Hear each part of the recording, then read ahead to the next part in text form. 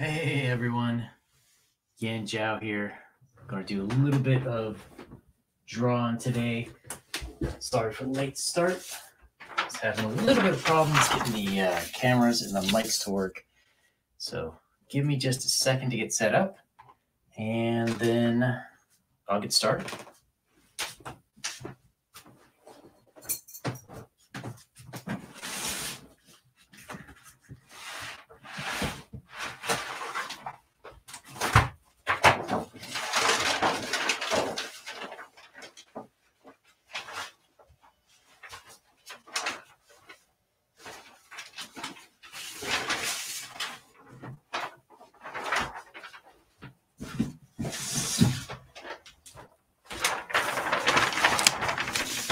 All right, so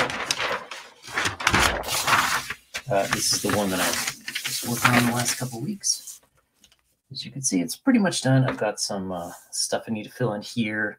It's just supposed to be errata, stuff that's not necessarily in the in crates, but it's just kind of hanging out. Things that are bigger. Don't know what yet. Haven't gotten there. But for the moment, what I really need this for is just to add some lines, which I think too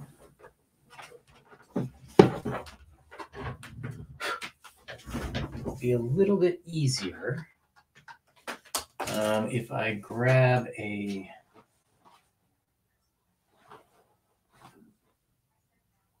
I need to grab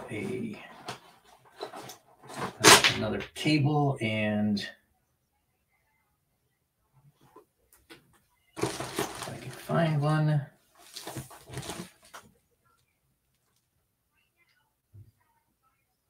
Nope, I don't have it. All right, so we'll just get going with this.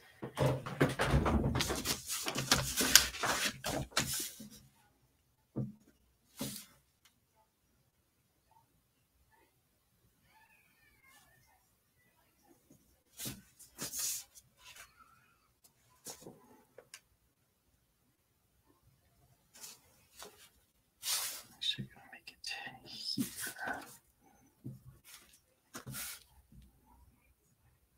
All right, so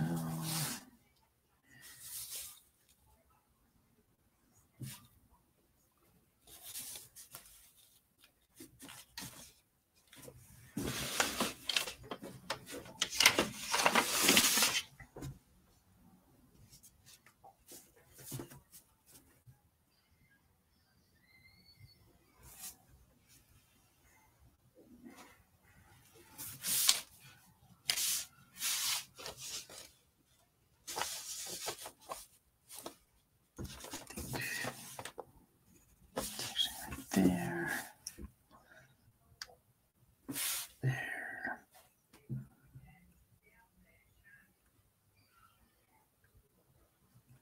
So we do there.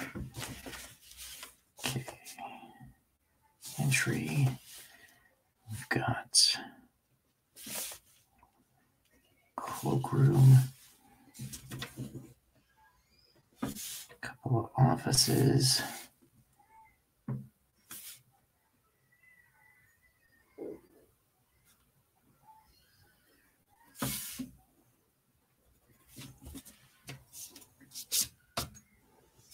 And we separate this out.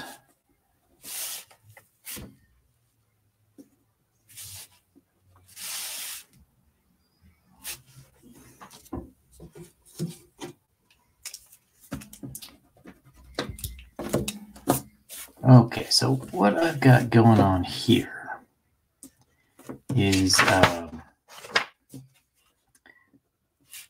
I have a museum. So we're going to have an entryway down here. And then we're going to have behind it is a little like info desk. Behind that, we've got some offices, maybe some storage, probably be a passageway to go to the basement. Then above that, we've got simply the this is a gift shop, because if you go in the museum, you're gonna want like tourist crap, right? And then in the far corner of the structure, this is actually for a museum of like natural history. So this is like creatures and native beliefs of the elves who live in the area. It's somewhat like a P.T. Barnum type setup. Down here, we've got a history of South Bay, which is the town where we start. And then this is going to be a history of the Western League. So the Western League is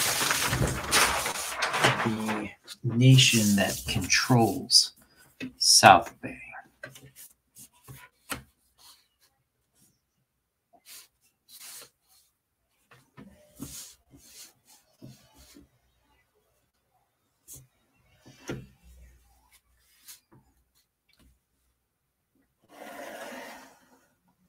So I'm just going to do a little bit of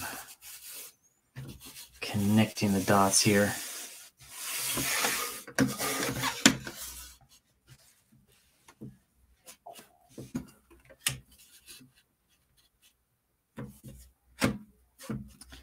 And I'm actually going to go to inking pretty darn quick, but just need to make sure that this is more or less correct here.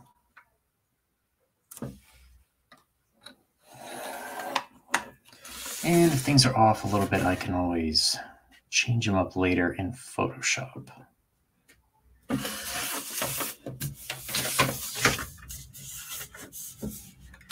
And yes, if you're watching, the paper is a little bit crinkled. Don't worry about it.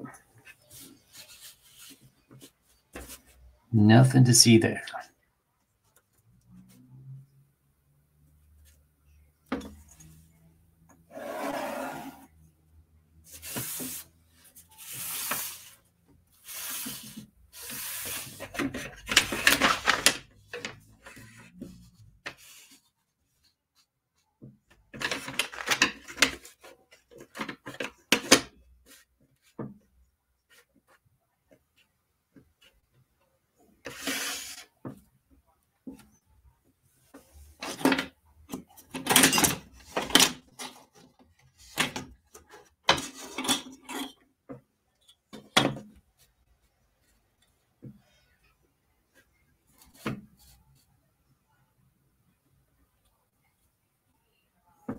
Okay, so that looks straight.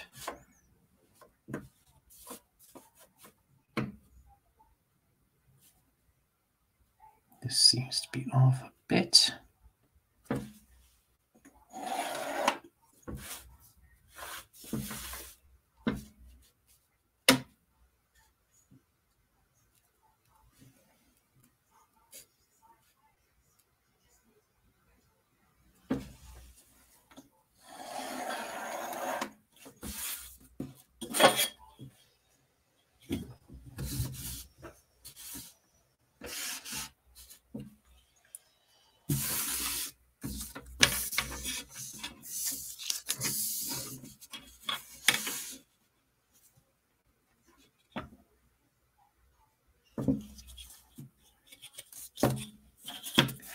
Yeah, so I finally got my computer rack, got this streaming stuff working. What I need now is more or less just to get some music and less time. Next time, this will be less boring. I promise.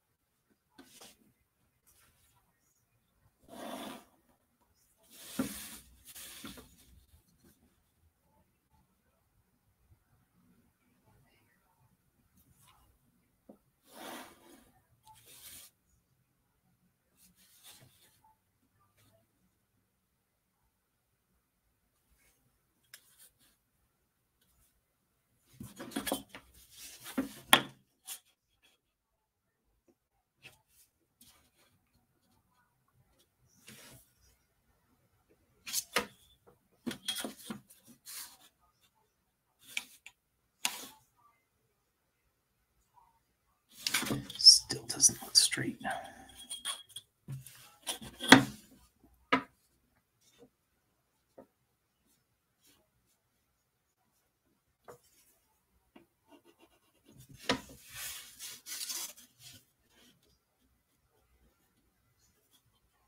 No, that is straight. Okay.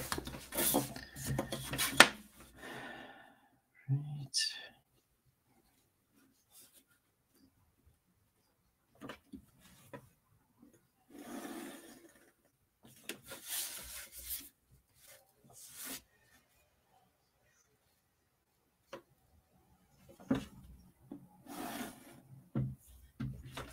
Hey, Dungeon Delver, how are you?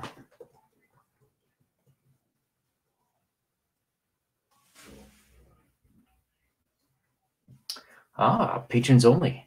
What's the topic today?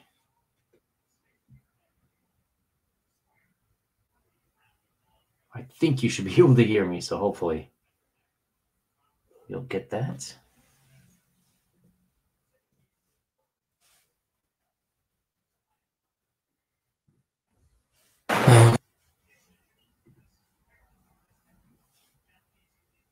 All right, here we go.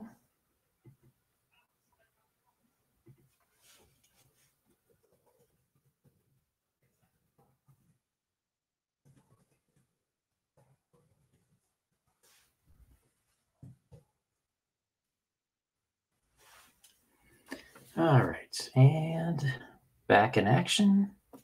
Uh-oh. Seem to be a bit laggy. What is going on? Oh, no. Well, no, it's laggy. Okay. Oh, the worst D&D module ever. Is that talk about the Barista module?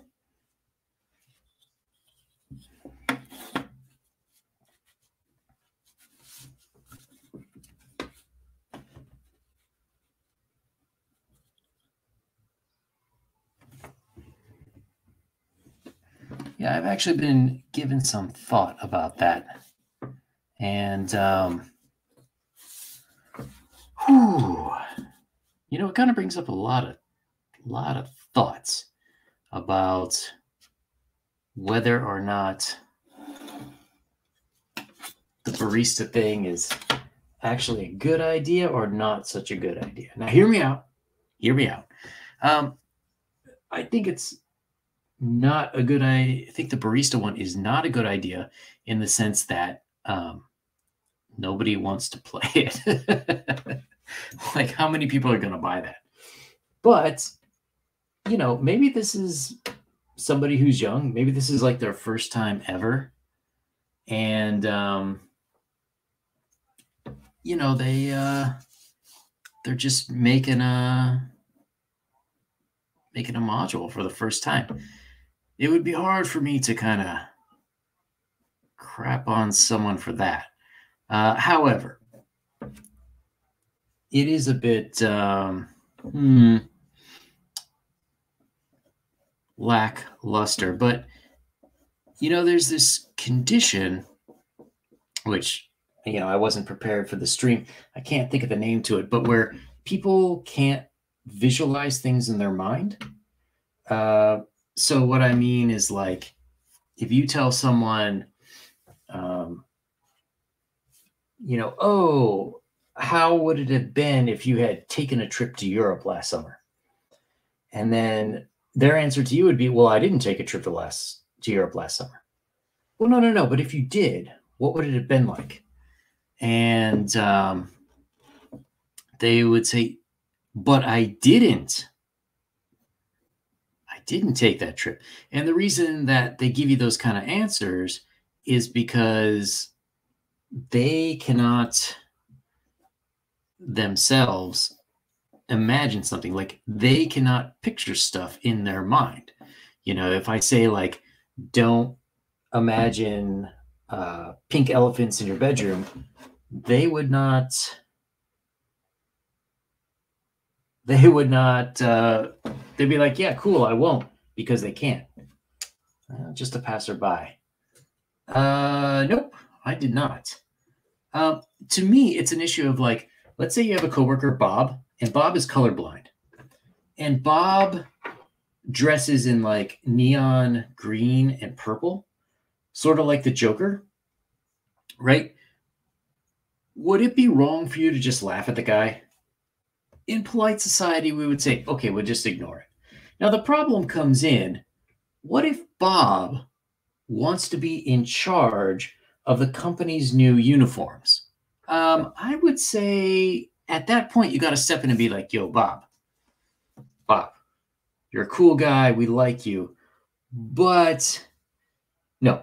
And I think that's kind of where we are.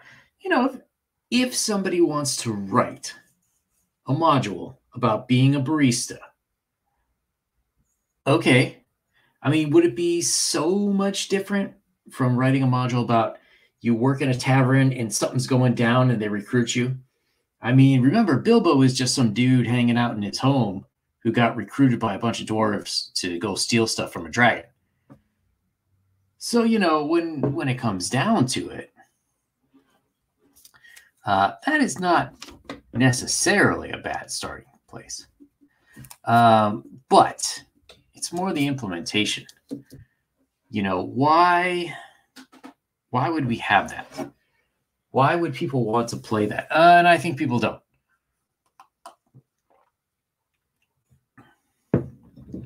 So I think the question is, where in this process, you know, are we really making fun of the barista idea? Is it, let's say, some 17-year-old kid who's trying to write a module for the first time and that's all he knows, so he kind of took the phrase "write what you know" a little bit too literally? I don't know. You know, I wouldn't necessarily make fun of a guy for that. However, you know, whoever did this did publish it on DM's Guild, and DM's Guild is professional-ish, like pro-am, shall we call it? So, you know, at what point do we say, you know, Bill, as much as I'm sure your fashion sense is great, we do not want to wear fluorescent orange and lime green shirts to work.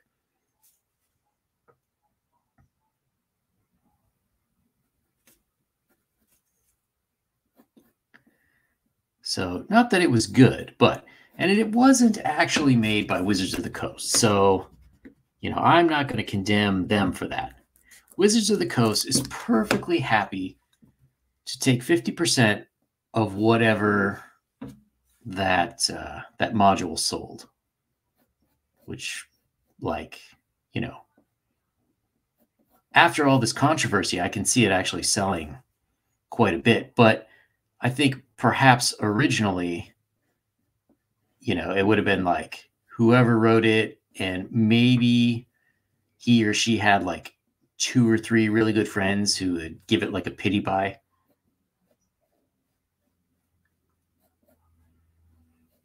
Because when I'm living my fantasy life, I could be out killing orcs. I could be out slaying dragons. You know what I'm not doing? Serving coffee to people. Let's see. That module is about being a barista simulator. Yeah, totally. Absolutely. Yeah, I mean, you're not exactly wrong. It's like for someone who watched the show Friends, and in their fantasy, they didn't want to be one of the friends. They wanted to be Gunther.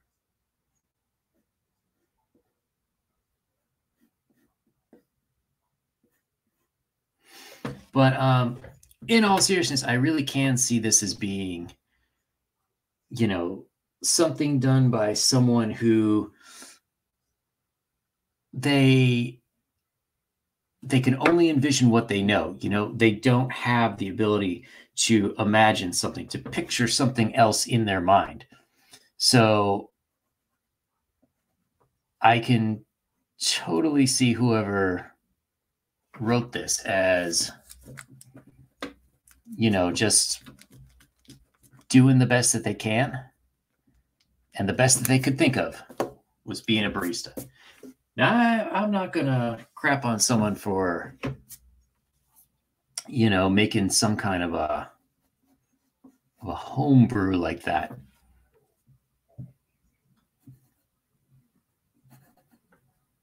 But I will say, I don't think anybody wants to play it.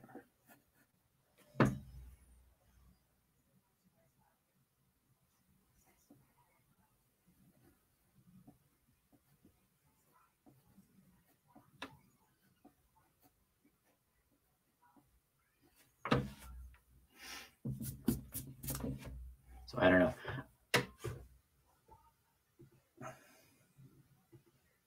Yeah. That's exactly my point. You're right, Dungeon Delver. So just for anyone who's not actually watching, my problem is, though, that it's almost heartbreakingly imaginatively stunted.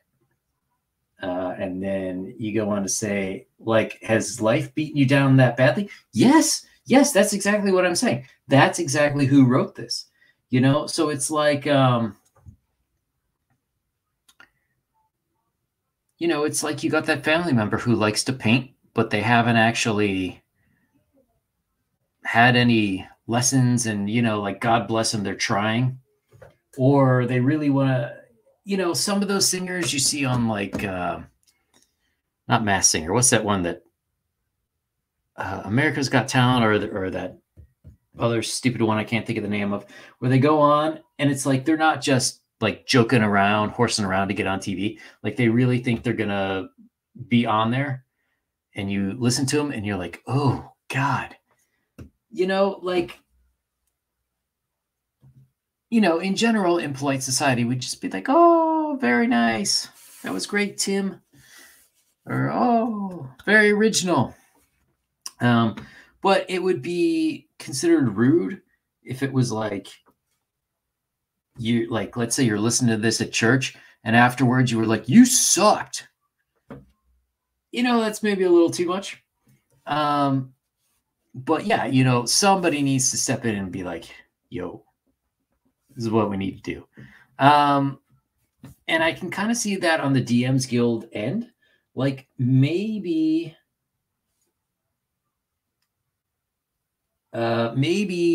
somebody there needs to be a little bit more editorial.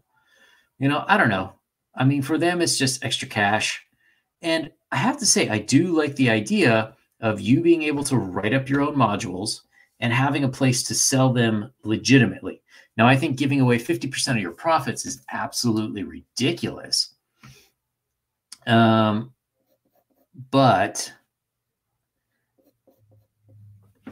that's pretty good. And in some ways, you see this also in Japan in the manga community. There is I can't remember what it's called, but there's a mechanism. So you could take original characters, like you can take Goku from Dragon Ball Z, and you can make an original story with him, use all these, copyrighted characters, and sell them at conventions. You can print up 500 copies of your thing and try to sell them out. And you can do it legally. Now, you have to pay a certain fee, but since it's not like a mass publication, it's fanfic, basically, they'll totally let you do that. So I like that mechanism, where you let fans go from, low level to more of a pro, and then, but whatever company is still owning that. Let's see, that in anything other than terms of our escapism is that our life is only marginally less awful. It isn't imaginable. It's just sad. Oh, hey, and my first Russian porn. Let me block that guy there. Okay. Yeah, I mean, it is sad. It is sad. But, first of all, is the person who wrote it capable of imaginable thought? Like, somewhere in the 10 to 15% range of the population is not able to do computer work, right? Not because they're evil or they haven't been trained. It's because they just don't have the intelligence. They don't have the IQ for it. So what we have to ask is, was the person who wrote this really capable of that thought? I don't know. From what I read, and I haven't read the whole module. I did not buy it, but it's questionable to me whether this person is, that able to think things through. Now, in the question of your life being sad, sure. Yeah, it sounds horrible. I mean, if you think about it, there are certain people, let's say somebody told you going to school for like a sociology degree would be a good bet for your life. And well, you probably spent like 80 grand and, interest is accruing on those loans. You don't have to pay it back until you graduate, but interest is accruing on those things while you're at school. So now you're, I don't know, 100, 150 grand in the hole. All you've got is a sociology degree. Come to find out, nobody really wants or needs sociologists. The only places that are going to hire you are being a barista. There's far too many people who are like that in the US these days, unfortunately. So, I could see someone who's maybe struggling mentally. They're kind of doing that. Maybe they're trying to make their lives seem a little bit more exceptional than they actually are, when to the outside audience, well, I get the same reaction you do, Dungeon Delver. Like, oh, man. And that's a bigger societal problem than I think Dungeons and Dragons can deal with. But, what are you going to do? But yeah, it's not a module I would play.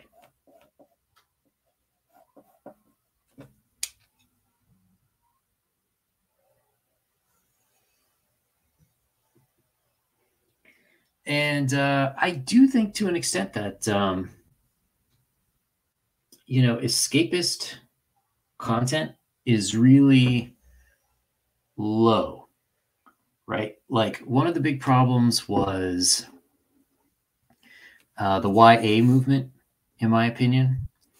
And what's wrong with YA is that, it kind of gets people into four groups, whatever four groups there are. It could be, the 12 districts? It could divide people like that. Let's see. Agreed. Bigger problem. If you task me with doing something with this module, first I would throw out the barista and make it tavern keeper.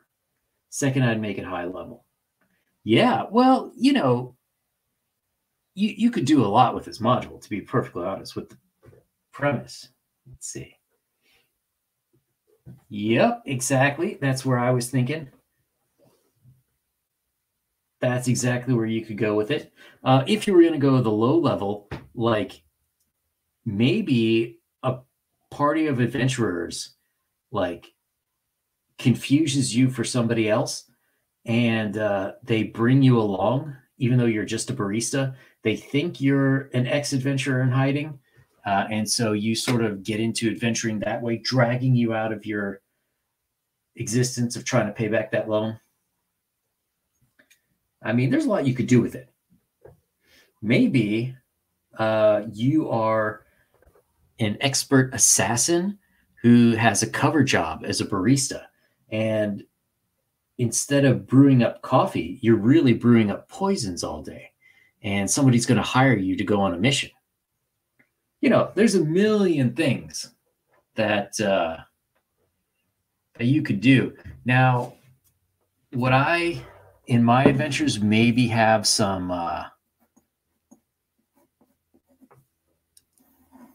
like some mechanics for making coffee? I'd probably do it just to be silly, just to flavor it. I'd have what is that, Civic coffee, where the coffee beans are excreted out of an animal's butt. You know, I would have that so I could basically thumb my nose at the hoi polloi of whatever city my players happen to be in. So, you know, people with a little bit of imagination, you could take that idea and just run with it.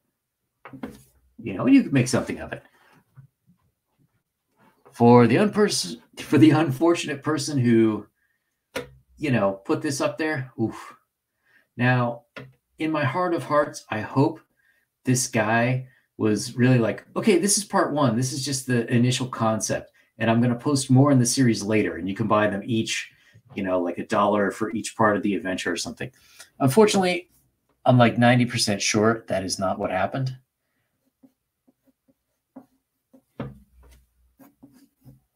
So I am just blocking out some things here.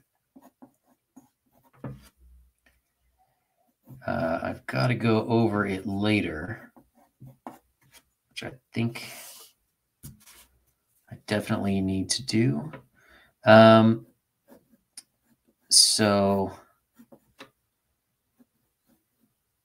unfortunately, I am out of slots to run things. I've got a light box, which I would normally put under this. I had a big. I made I printed out a big grid. So this paper is 11 by 17 where I could have that under here and then work on everything on the grid, but I don't know what the heck happened to it. It's very strange.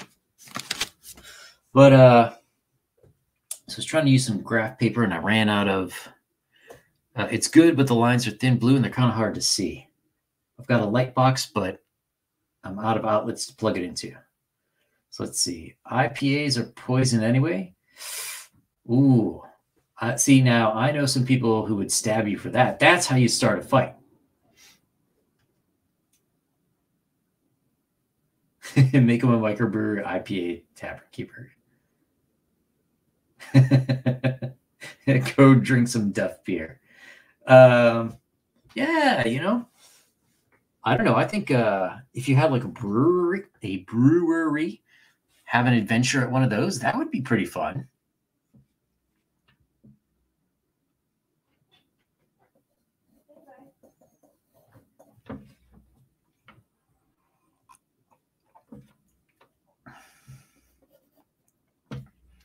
So this this museum is basically my info dump central for the campaign I'm working on.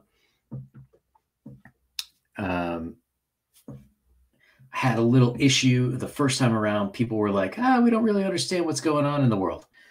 To which I say, cool.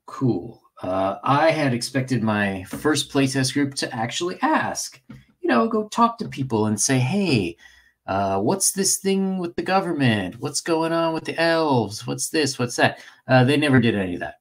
So I figured I had to be a little more heavy-handed. So I moved the inciting adventure. It is going to start in this museum. So depending on how it goes, you're either tasked with finding some thieves who want to break in, or you get hired as the thieves that want to break in. But there's, you know, a part at the beginning where you are casing the joint, or if you're not casing the joint, you've got to go in and sort of assess its security apparatus. So as you do, you pass by a bunch of you know, like maps on the wall that explain like the history, how this country grew and whatnot. You have artifacts to explain like the level of technology and what kind of weapons. And there's a lot of like propaganda in this world, as in pretty much all others. Elves are oppressed and there's a lot of like propaganda calling them in their beliefs primitive and whatnot. And so, you know, it's pretty blatant propaganda, as I have it written, because it's supposed to inform the player that, maybe there's a little something more than meets the eye going on here.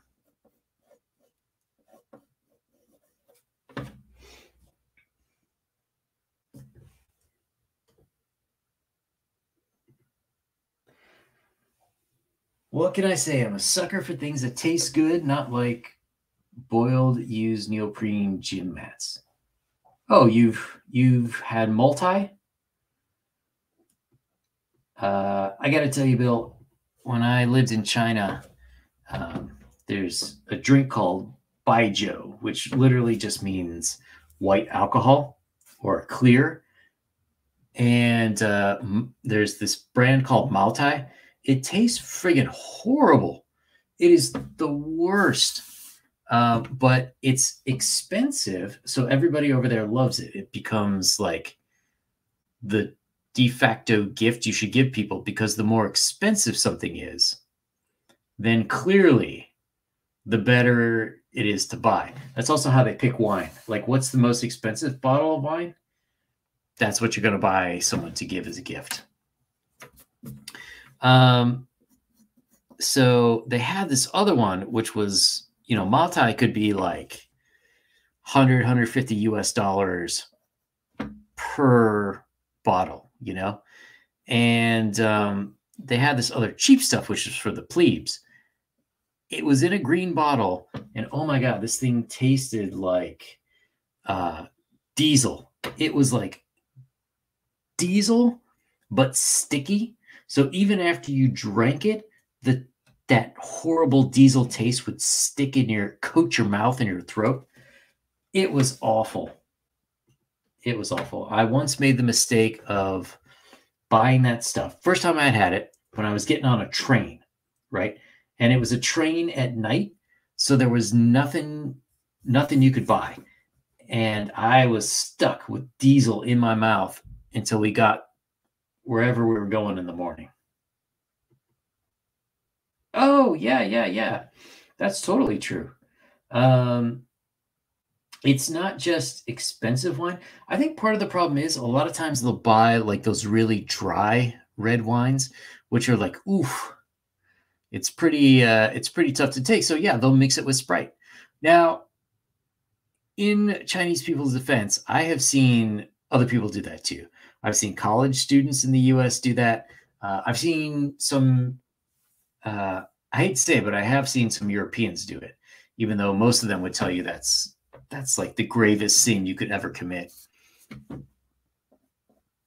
Yeah. So I don't know. Putting Sprite in it kind of makes it like a wine cooler, a slightly bubbly wine cooler.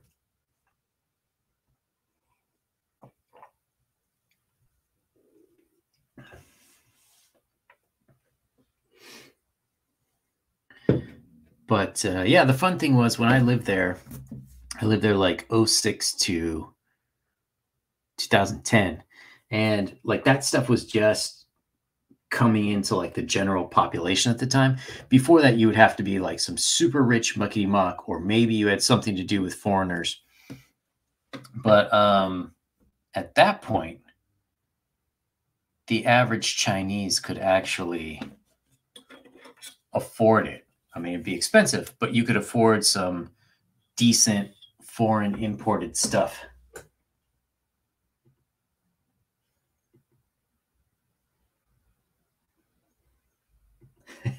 Sprite is expensive. Tailings from one of the 330 million factories they have there. Well, you might not be wrong.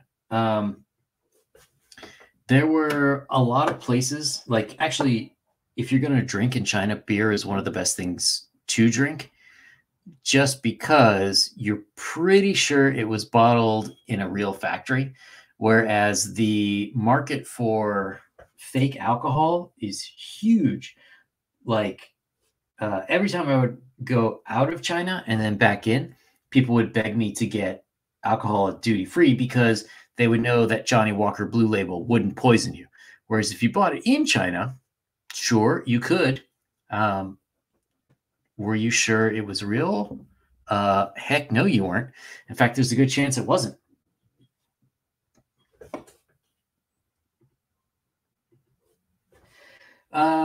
Yeah, I know those two guys. I like Winston, but Sea Milk, I can't stand that guy.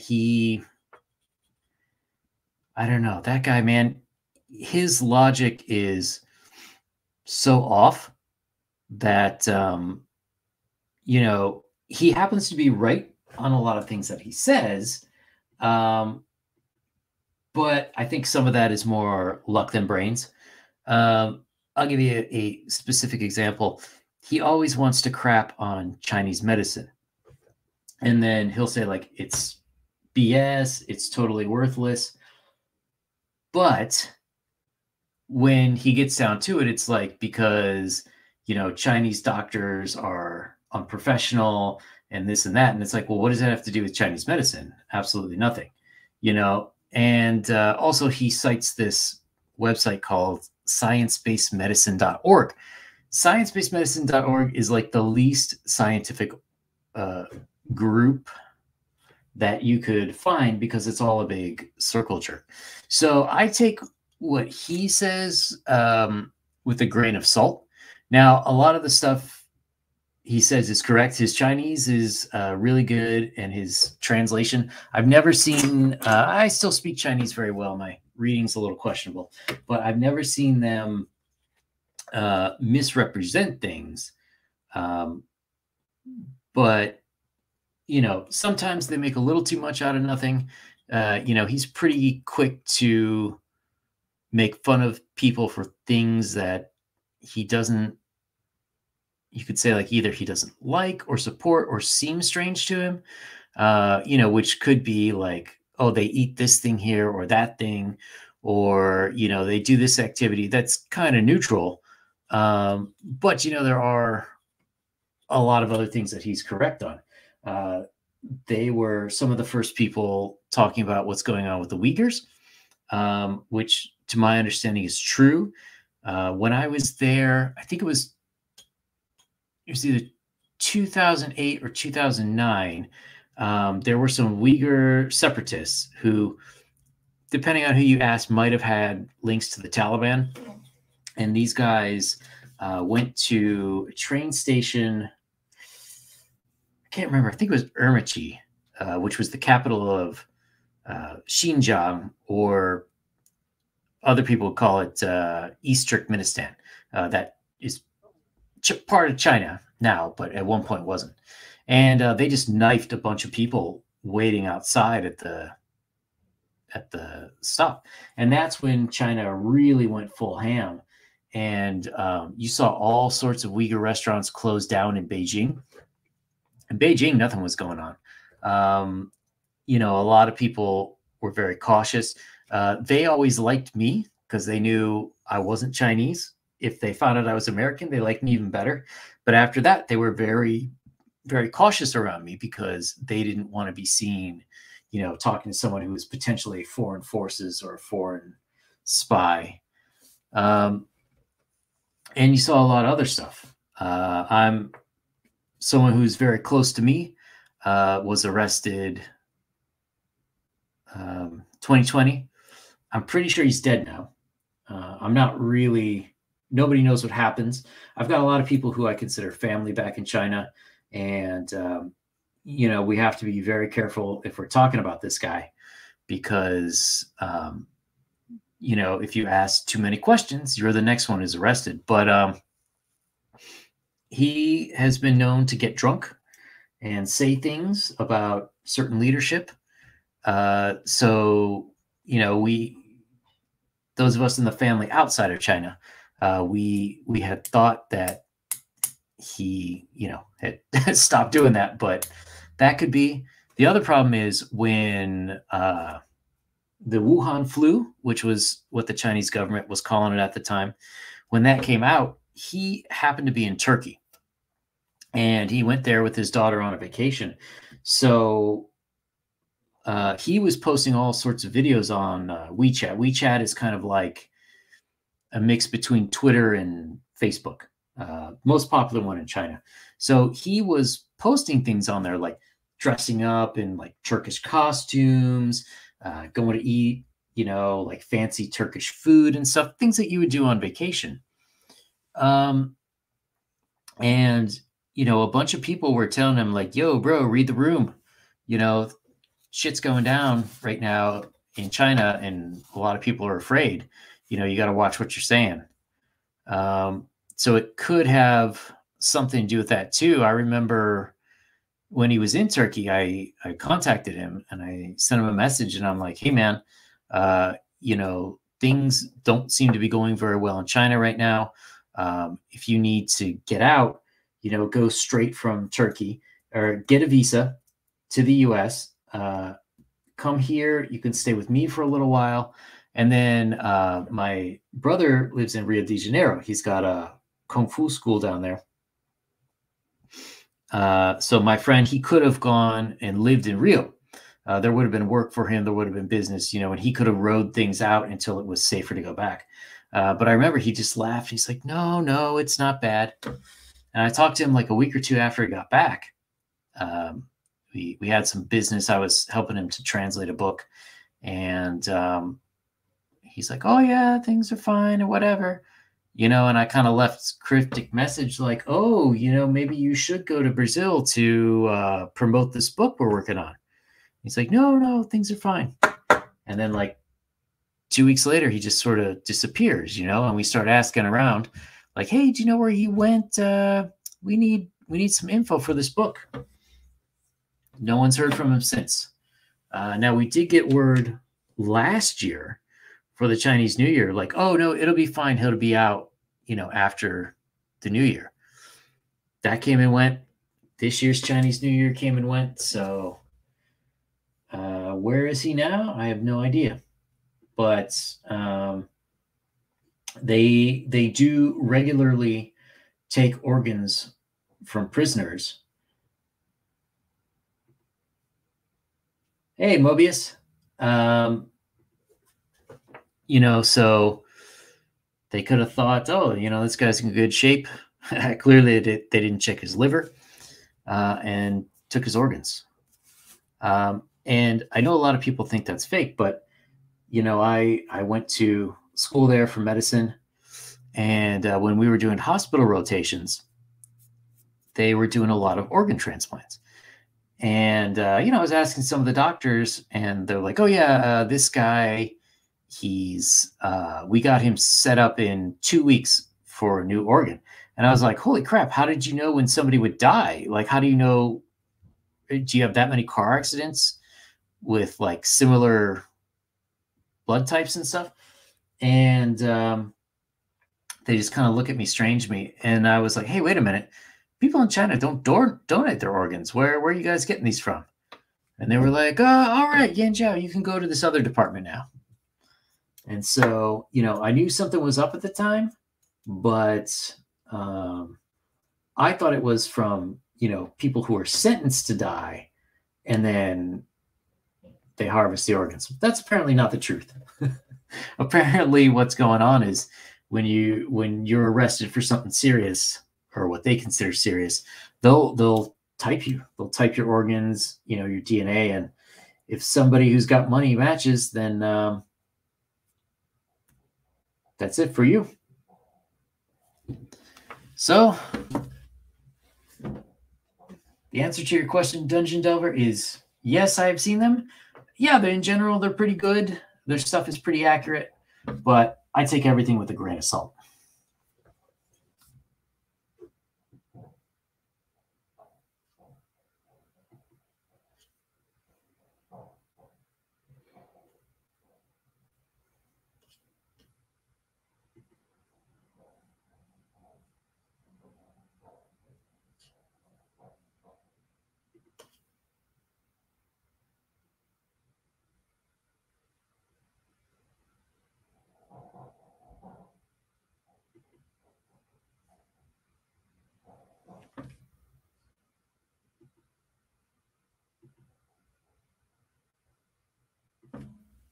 Well, oh, that's a good question. Are you telling me that Dutch sports journalist was close to getting parted out for spares?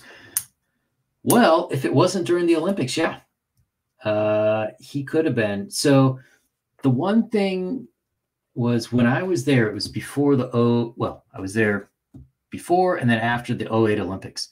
And so at that time, you were relatively safe if you were a foreigner. And by relatively safe, what I mean is, you could still be arrested for stuff. I knew people who were arrested, but they weren't going to do too much to you because they were afraid of, how the world would react. So they were trying to keep a lot of the nonsense on the DL. There was also a different president, so things were really kind of opening up, to be perfectly honest. I was there at a fantastic time. In a lot of ways, it was great. Chinese people were more open. They could see all the BS that was going on there at the time. They knew that the news and everything was propaganda. But younger people, for some reason, don't seem to understand that distinction. And I'm not sure why. I don't know exactly what happened.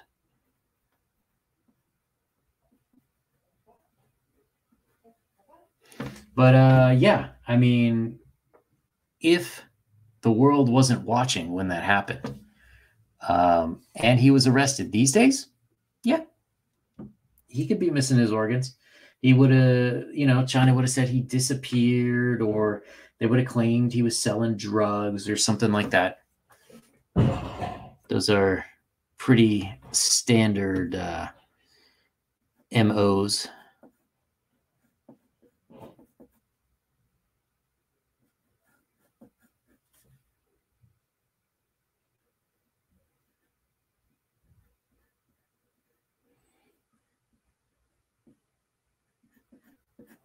But there is a reason why I can't go back to China.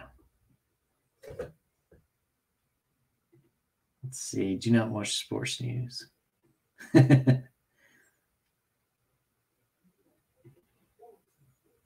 Yeah, of course they do, man. They need body parts from somewhere. That being said, like that Canadian? Oh, you mean the two they just snatched? Yeah, the two Michaels. So for anyone who doesn't know, what had happened was there was a woman, I think her name was Mengzhou Hua, or Hua Mengzhou, who is the daughter of the chairman of Huawei. So Huawei is probably the biggest electronics company in the world, and they sell a lot of communications parts. And part of that is China wants to get them into every communication grid in the world so they can spy on all these countries' communications. Pretty much like we had been doing with the stuff that Edward Snowden came out with. So at any rate,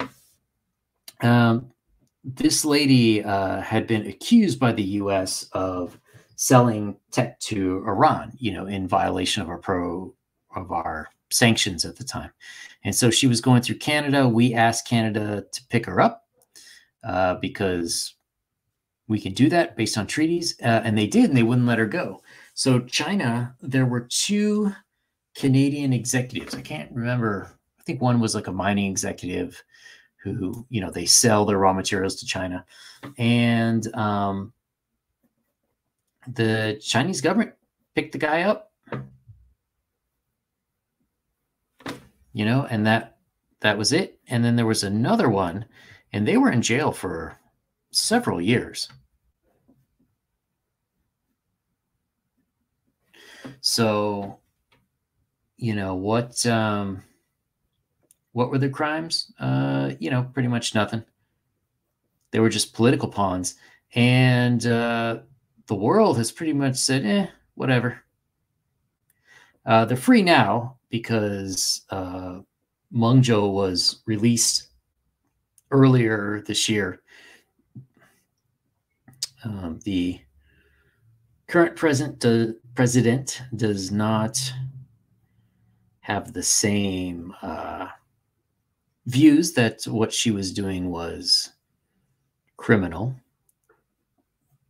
So she was let go.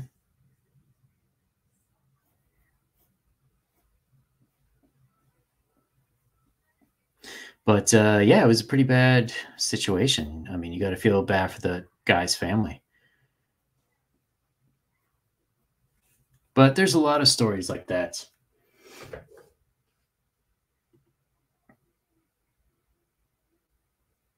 Yep. Yep. They let the Michaels go.